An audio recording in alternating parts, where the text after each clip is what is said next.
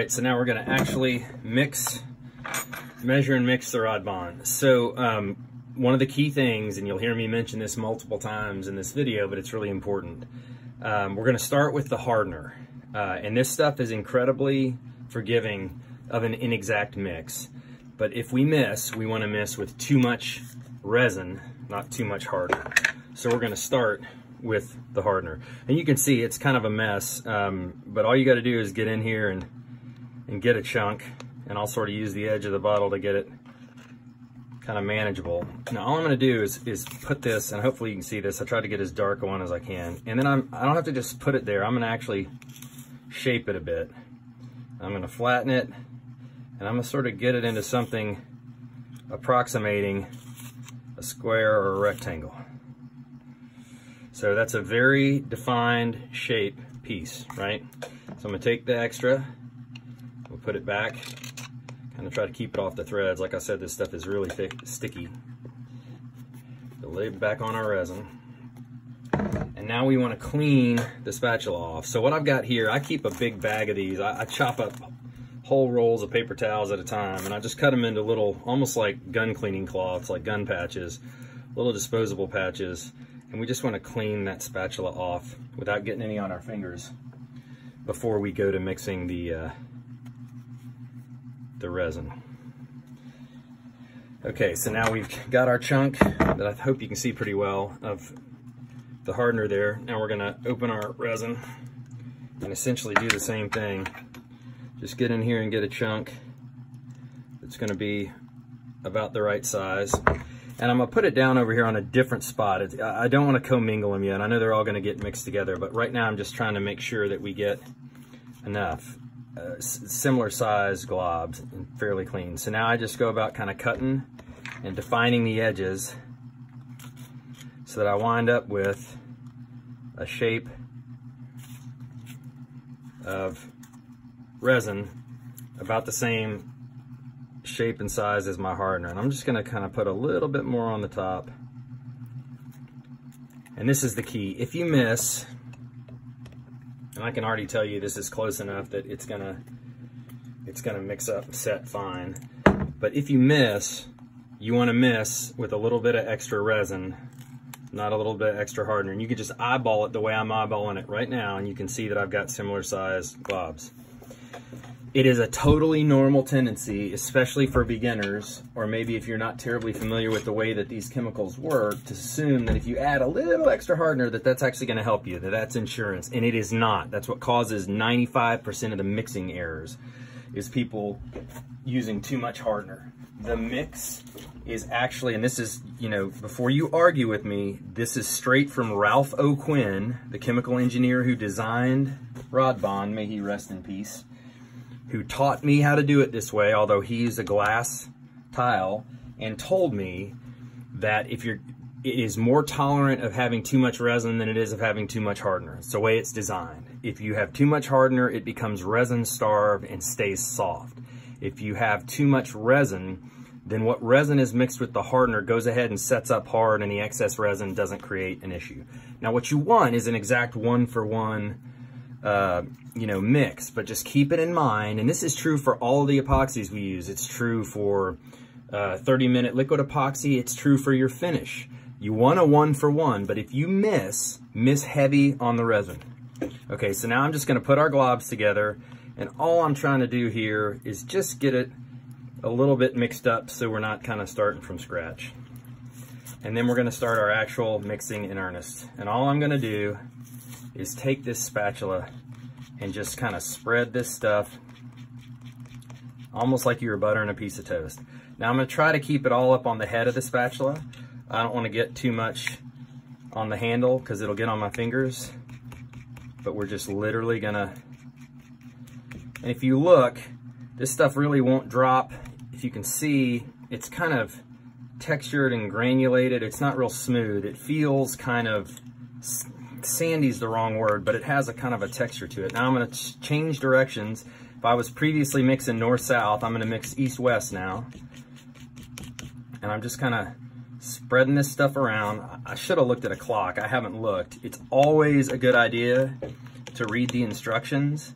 In this case, and this is kind of Ralph, but it says mix for about 2 minutes, and that's pretty good. If you mix like this thoroughly, then 2 minutes is plenty. But all I'm doing is I keep kind of changing orientations a little bit, but I'm mixing this all together, spreading it around, and I'm also kind of cleaning up and not wanting a bunch of excess.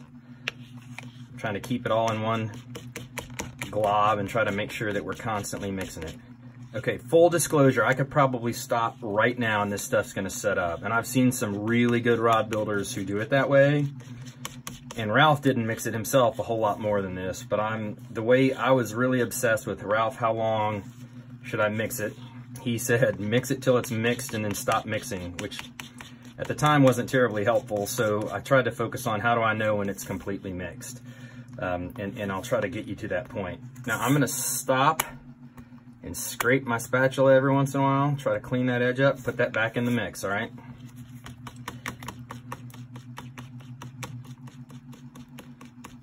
So hopefully someone's looked at the clock. We're probably getting towards a minute and a half or something.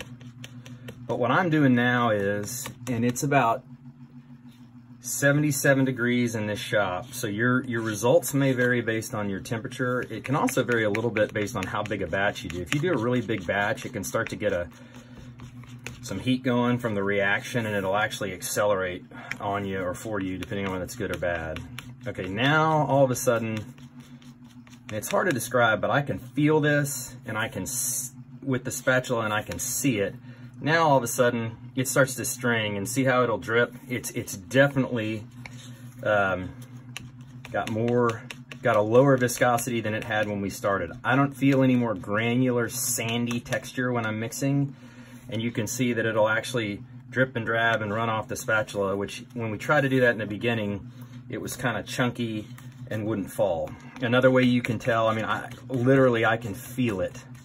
It's a lot of the resistance is gone. It's almost like it's warmed up and gotten buttery. But the other way to tell is, if you look, if I string a piece across, it sort of folds back in and smooths out. In the beginning, it would have real sharp edges.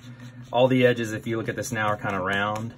And so now I know that's it. That's completely mixed and it's ready to go. So mostly just to keep my hands clean, I'm gonna clean up the spatula, the palette here, and try to move it all to the middle. And then I'm gonna clean up my spatula, make sure there's none that's unmixed. And then now I'm gonna use this to bond whatever it is I'm bonding. You can use your spatula to apply it, that works fine. You can use a brush, a glue brush, you can use all kinds of things, but this is ready to go. Couple of more minor points before we kind of summarize and get out of here. I talk about how well Rod Bond wets, and I want to show you this. This is 1, 2, 3 plies of, these are the Kirkland store brand Costco paper towels. So you can go get these. These are nothing special. And you can see I don't have that much epoxy on my spatula, but if I just go to clean my spatula, I don't know if you can see this, but that Rod Bond is wetting all the way through those 3 bonds. It's clearly through 2, and it's a hot mess and be all over your fingers through 1. That's what I mean by wetting. This stuff is specifically engineered, chemically engineered and designed to wet out and fill pores and create a great bond, and man, does it ever work. So someday, take whatever 30-minute liquid epoxy you're using, which is probably adequately strong for rod building purposes, and try wiping off your spatula with 3 plies, and what you'll see is it doesn't even go through 2. I know that makes no sense that a paste epoxy would wet and penetrate better than a liquid epoxy, but it does, and that's part of why it's such a brilliant product, is it was designed to do that. Last thing to think about, one of the things that people also struggle with is how long do I let this set? How do I know when it's done? What I like to do is once I bond what I'm gonna bond with this, and I'm putting on a rubber gimbal on a slow pitch jigging rod, and I'm putting a replacement rear grip on a surf rod that got tore up, that's a repair. But when I'm finished with this, I'm gonna leave my excess Rod Bond on this mixing palette. And so I'll come back in 12 hours or 8 hours or whenever, and if I wanna know whether it's set up, all I have to do is touch this, not try to twist my assembly that I bonded or anything else, and I'll be able to tell that it's set.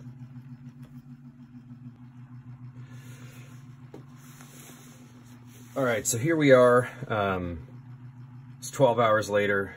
We've got our mixing pallet. You can see that our rod bond is set up completely, yet is still flexible, which is remarkable. It's what makes it such a great product. So we're good to go. You can now discard it, and you won't need that anymore. Couple of things to think about to wrap this up. So first of all, this is as strong a product as I've ever used. If you have any doubts how strong it is, just put a rod together with it and have to take it apart upon repair or something. It's impossible to get apart.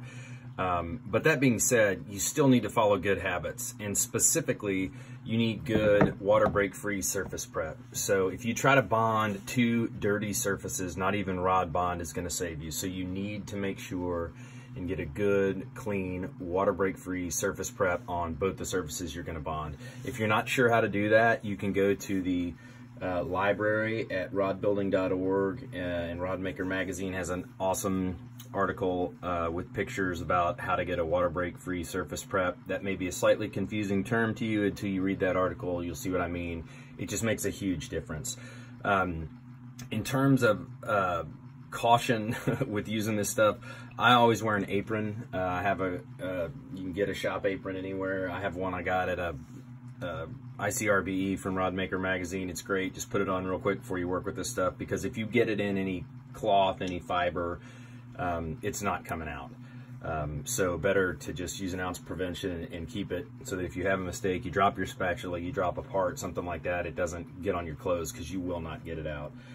In terms of cleanup, like we talked about, you want to always have some isopropyl alcohol and a few cloths standing by. I also like to keep a full-size spray bottle of IPA just in case there's a big mess, but just be prepared to do a little bit of cleanup. In terms of set time, it generally sets hard for me in about 8 hours, but you can come back and check your pallet here, and certainly 12 hours, you're completely done. So it doesn't take a long time. In terms of what I use it for grips. I use it for everything carbon fiber. Anytime I'm gluing a carbon fiber grip in place, I like it for butts, gimbals, like it for arbors and reel seats, and also roller tip tops, right? So I don't typically use it for regular light saltwater or inshore tip tops, just because of, like I mentioned, it is impossible to get off, and tip tops get broken. You have to repair them sometimes. In terms of how much to use, because of its lubricity and how well it wets and it's so sticky, you almost can't get it off a surface once you've put it on there. So you don't need to use an excessive amount. But I do think a little bit of squeeze out is good, and that's how Ralph O'Quinn taught me to put it together. So I think you want to use enough to fill any gaps, and you want to use enough to get every surface being bonded, wet it out, and get a tiny little bit of squeeze out, but enough so that you can clean it up and it's not a problem. And so, for example, a good tip, and I can't remember who taught me this, but if you will take, like this is a Fuji ECSM, let's say we're getting ready to glue an arbor in this. If you will take a piece of masking tape and pretty tightly here, mask off, in this case, the threaded barrel. So I'm going to remove the nut, and let's say I'm going to glue in an arbor in this. If you will put a piece of tape over it, you can put rod bond inside the reel seat, put rod bond on the arbor, put it into place. You're going to get squeeze out. That will take 90% of it off, and then you can use your wipes and to clean up from there. As strange as it sounds, I generally like a dry wipe to get most of it at first, then a wet wipe and an alcohol moistened wipe to get some more, and then finish with a dry wipe, and you'll be able to see you've got it completely cleaned up. In terms of, you know, lookouts, the only things I would tell you is it is a paste type epoxy. It doesn't behave exactly like a liquid type epoxy, and I would be advising you to do this whether we were talking about finish or 5-minute epoxy, or probably not 5-minute epoxy, but almost any kind of mix and setup product. It's a good idea to come back and check your setup 30 minutes after you think you're finished and an hour after you think you're finished, just to see. You might get a little bit of squeeze out. Sometimes the paste epoxy moves a little differently than the liquid epoxies, and you just want to make absolutely certain that nothing is squeezed out or moved, or you don't have anything you don't like. If you have anything that doesn't look right or is out of place, obviously before it sets is the time to fix it. So just try to get in the good, effective habit of always going back and checking 30 minutes to an hour later. You'll be glad you did. The only other thing to be aware of is, and this is kind of hard to describe, but because of the lubricity of this product, things can, on an aggressive taper, move. So let's say that this is the butt end of a blank and this is the tip end of a blank. And let's say that it is much larger here than it is up here. So we have a very aggressive taper from the butt to the tip. And we go to try to glue on something like this EVA grip, and we're gonna slide it into place and stretch, and it's kind of difficult to get there. It will sometimes have the tendency to move this way, to slide back up the taper if you don't block it, tape it, somehow keep it from moving. Again, that can happen with liquid epoxy too, but I think just because the extended cure time with this and the enhanced lubricity, it has a tendency to happen a little bit more. So in the event you are really trying to jam something with some stretch to it like EVA or Hypalon onto an aggressive taper section of blank, just be mindful it may try to move from the fatter part of the taper to the slimmer part of the taper if you don't take measures to keep that from happening. So overall, that's it. The only other thing is, if you're still having trouble, this stuff is extremely forgiving. It really just always sets up, but don't try to mix too little. It's just kind of false economy. Don't be penny wise and pound foolish. You saw that in this demonstration, we probably mixed something like a 1/2 inch square by a 1/2 inch square, a 1/2 inch square of each part. I wouldn't go a whole lot smaller than that, just because the smaller batches you mix, the more significant, if you miss on the mix, the more significant as a percentage of the overall mix your miss is. So give yourself a little insurance, and don't try to mix too small a batch. Other than that, appreciate you watching. If you have questions, please let me know in the comments or message me directly. Please like and subscribe my Facebook page and my YouTube channel. And I'd love to hear from you any recommendations on other tutorials or videos or topics you'd like to see covered. That's how we chose to do this one. So I'm listening, paying attention, appreciate the feedback. Let me know. You can also follow me on Instagram at Faulkner Custom Rods. And until the next video, appreciate it. Be safe and tight lines.